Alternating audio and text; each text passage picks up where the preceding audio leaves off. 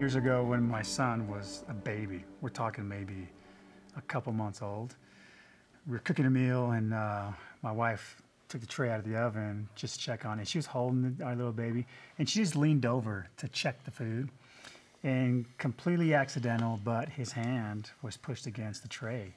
Yeah. 350 degrees, super, super hot. And all of a sudden he starts screaming. So I come run in the room and my wife is devastated. This new mom, right. Of course, thinking that, she's a horrible mom because of this. Yeah. But I remember it was the most interesting thing. My gut reaction was to burn my own hand because I couldn't stand the fact that my little boy was in pain. I wanted to feel so bad. It completely changed my perspective on the atonement. I couldn't stand the fact that he was in pain and I wasn't.